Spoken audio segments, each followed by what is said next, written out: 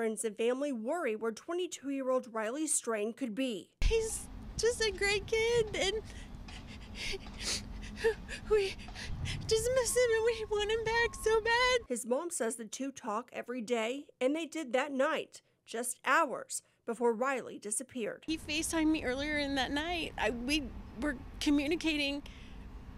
He was at 2 other bars before, and he was sending me pictures and texting me, and this is not like him at all. Metro Police say Riley was here with his University of Missouri fraternity, the group BARHOPPING. Riley's friends reportedly told officers he was escorted out of Luke Bryan's bar on Broadway Friday night around 9:30. We feel like when he came out, because they had been to a couple other places, that he got turned around on the direction he was going. Riley's dad says friends tried to find him using his Snapchat location.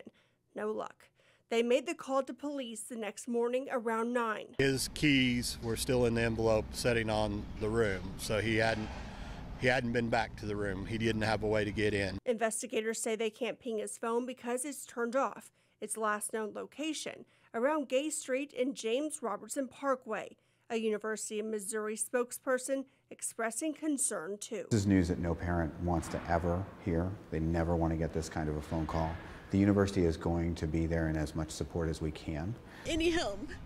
Please just call the police if there's anything. If anyone sees anything, please just call the police. Please, just help us.